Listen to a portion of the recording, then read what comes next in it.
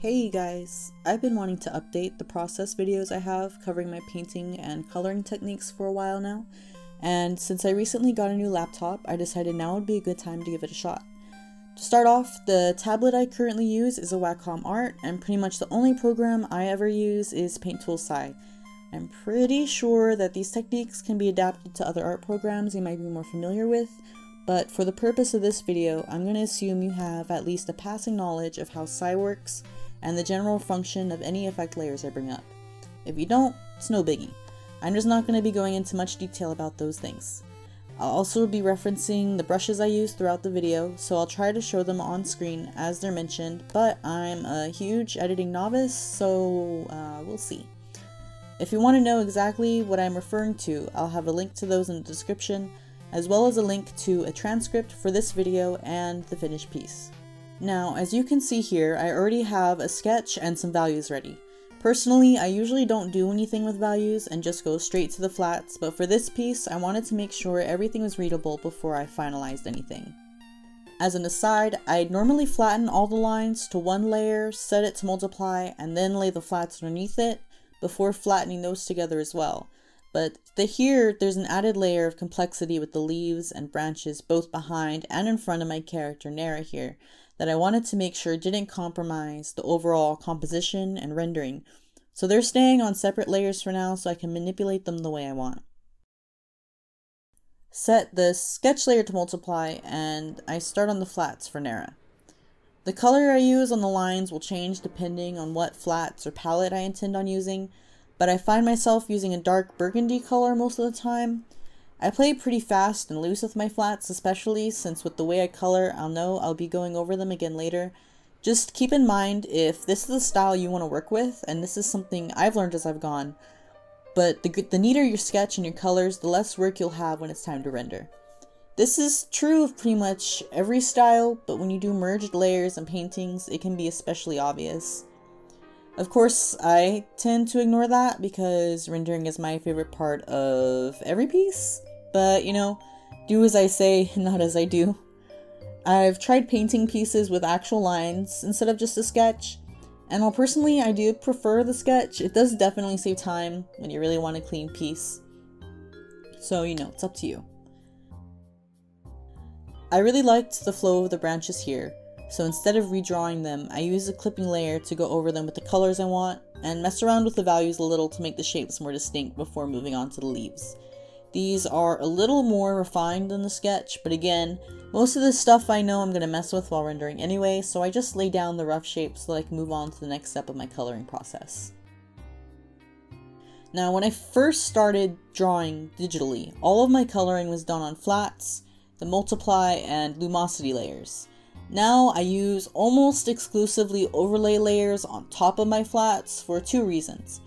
One, because when adding shading and lighting, it looks a lot more natural than the other respective effect layers, and two, because the result has, I don't really know how to put it, a slightly different look in the gradients, better contrast.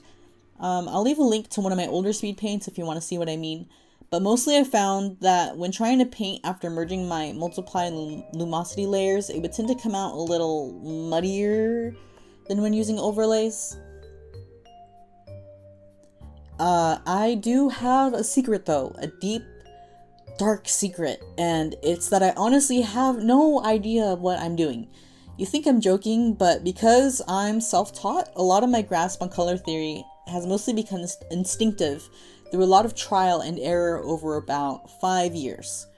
You'll find me using a lot of dark as well as primary blue for things like dark shadows, especially on skin, primary blue and cyan, and then bright magenta and orange are great for shading and highlighting hair with red undertones as respectively. But don't take my word for it. If you learn more from studying the technical side of things, there are a lot of guides on color theory out there. If you're more of a hands-on learner like myself, then experimentation really is your best friend. Playing around just to see what looks good and what doesn't is honestly half the fun for me when I draw, and has resulted in a lot of surprising interactions that honestly look really fucking cool and different, especially when you don't really intend them. I'll usually do at least 2 separate overlay folders over my flats, both on clipping mode. The first is to lay down any shadows and lighting, and the second usually holds 1 or 2 layers that I use to tint the piece, if that makes sense. I don't know how else to explain it. And laying down some more shadows and lights. Unfortunately, my recording wasn't able to catch the pop-up windows Sai gives you for them, but once done with that, I usually also fudge with the hue, saturation, color deepen, and contrast sliders for the entire piece, or in this case, just for Nera. Again, I really don't know what I'm doing with this or why it works, but I like going through and seeing how the sliders change my colors and values on the extreme ends a lot. Once I'm satisfied, it's time to render. Brushes. For soft painting and blending, I use my V-brush at full opacity. I really like the different painting effects this brush has at different sizes. One technique I love to utilize in my paintings is the concept of vague to specific. I learned this from an art teacher of mine, but the general idea of it is that having parts of your drawing being a little messier, less rendered, or vague will draw the viewer's eye to the parts of a piece you do put more work and detail into. This is why I'll always put a lot of work into rendering the face, hair, and other parts of interest for a piece, and then use slightly bigger brushes for things like clothes and some edges to add that vague quality.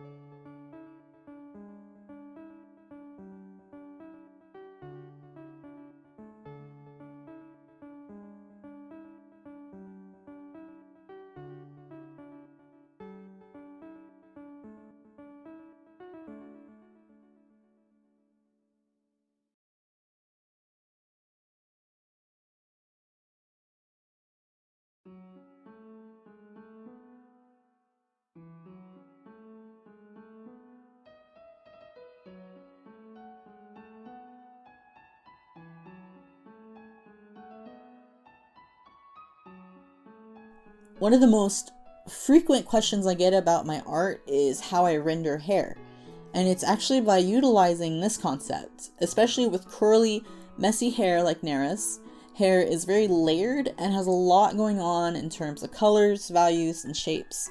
When painting, I'll usually block down colors and blend with the V brush, and once I'm done, go over in some places with my R brush.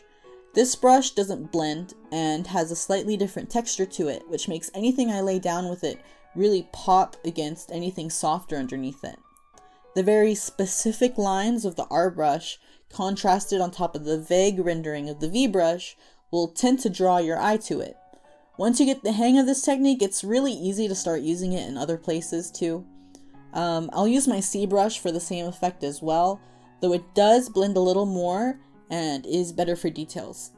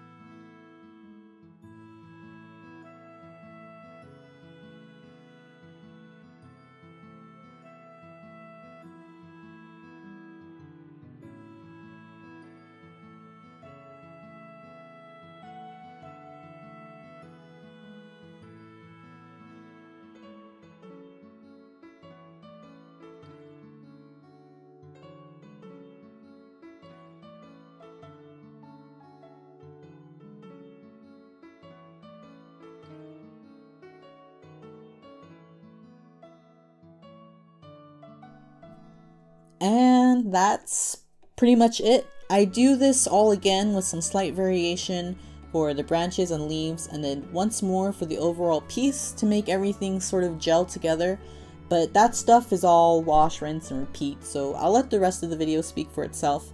I did attempt some sort of a background here, but I didn't really like how it was coming out, and I didn't feel like trying to fix it, so we just scrapped it.